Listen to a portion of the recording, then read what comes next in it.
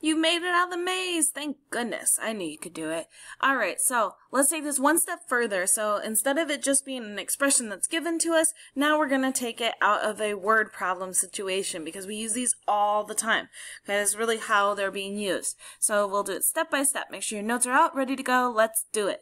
So the expression 3.3m gives the number of feet in meters. Think back, we kind of did something similar to this when we did our conversion units, right? Going from feet to meters. And we use that m for meters. So they said number of feet in m meters. So we want to know how many feet are equivalent to m equals 40 meters. So here's the first step to solving a problem like this. You first need to rewrite the expression. They already give it to you. That is easy, okay? They don't even make you work for it. It's right there for you. So we're going to just take it out of the problem, which is 3.3m. Now remember, when it's next to each other like that, that really means multiplication. So it's 3.3 times m. All right.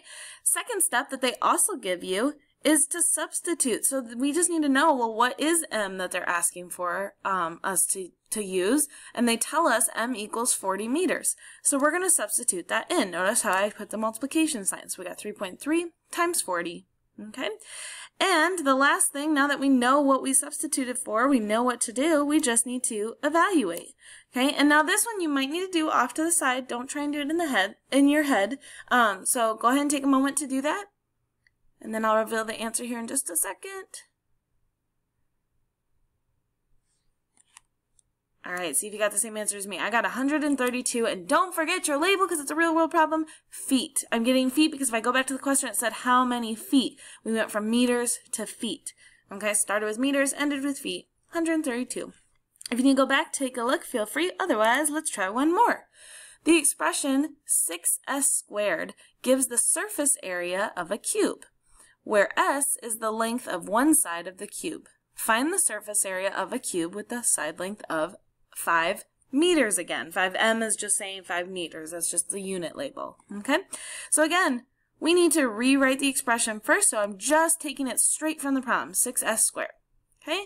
Then we need to substitute. Well, they tell us that the side length, which was s, is 5 meters. I know it doesn't say s equals 5 meters, but if we see that it says side length, and up here it said s is the length of one side, we could probably figure out that's what s would be. So we're going to substitute that in. So again, when a number is next to a variable, even though it has this exponent, it still means multiplication. So we're going to write this as 6 times 5 squared, or 5 to the second power. And now you know what's next. We're going to evaluate. So I'm going to do this exponent first. I know it's going to be really tempting to try and do that multiplication first, but nope, nope, nope. Exponents come first in this case. So we're going to do 6 times 25, because that's what we get when we do 5 times 5, 5 for 5 squared. And if you need to do multiplication up to the side or count by 25s, feel free, but we get 150. And this one's a little tricky. It's meters, right, because that's what we started with here. But it's meters squared because we're finding surface area. Okay, with area, your units are always squared. I know we only talked about that a little bit way back when we did area, but yeah, anytime you use area or surface area or whatever, units should be squared. So try your best to remember that, okay? All right, so you have 2 more problems to try on your own. Use these strategies. It's the same setup, maybe just a little bit more work with your order of operations, but same idea. Get that checked with a teacher. They need to sign off on it, and then you can move on to 1C. Good luck.